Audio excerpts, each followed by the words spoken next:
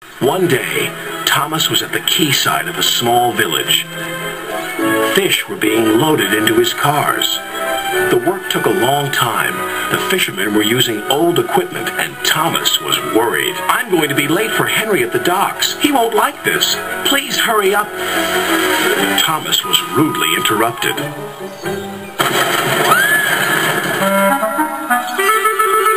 His driver and fireman laughed. "Phew," sniffed Thomas. "What a pong!"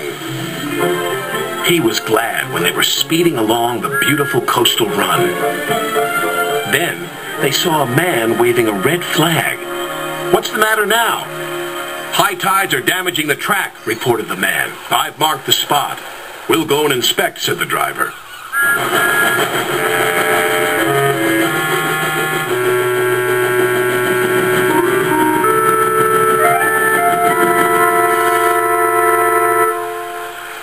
"It would be dangerous for heavy engines like Henry," agreed the driver. "But for Thomas, it's safe enough." The guard left a red oil lamp by the damaged track to warn engines. "When we get to the docks, I'll tell them to close the line."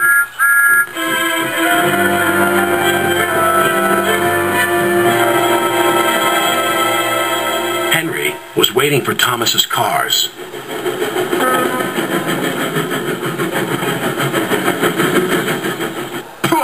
"You're late, and that smell is making me ill." "It's the fish," replied Thomas, "and there's danger on the rails. That's why we're late." "Ha! You're the only danger on the rails, Thomas. Now stop wasting time and get your cars hitched to my train." Thomas's driver and fireman were in the yardmaster's office when they heard Henry's whistle. He was steaming out of the station with his long, heavy train called the Flying Kipper.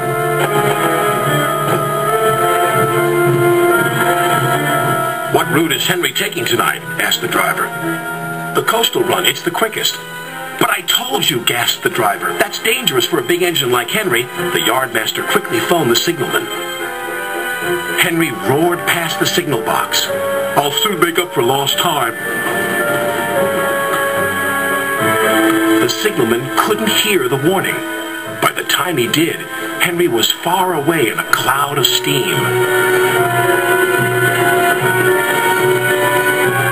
When Henry reached the coastal track, his hopes for a fast run were dashed. Fog floated everywhere. "I can't see," cried Henry, nor could his driver.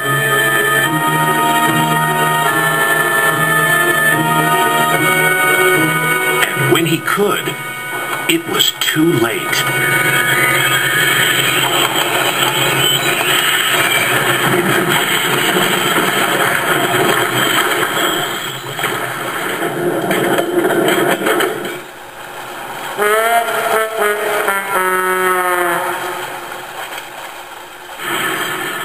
As soon as the tide was high enough, Henry was craned out of the water. "Engines don't swim, Henry. You were meant to deliver fish, not swim with them. You should know that by now." "Yes, sir. I'm sorry, sir." When Henry arrived at the docks, Cranky the Crane looked down on him. My, Henry, I expect you'll have some fishy tales to tell. But take my advice, have a long hose down first." But there was worse to come. "Look, they've caught all this fish and a green whale, too." "It's not a whale, it's a monster." Henry was most upset. Thomas now felt sorry for Henry. "Come on, your driver says it's time for a nice washdown. Then you'll feel much better."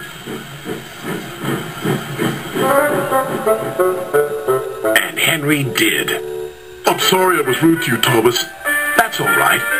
But can you smell something?" "What?" "Fresh air." "Oh, yes," replied Henry happily. Hello everyone, I'm Thomas. Thank you for watching this remake.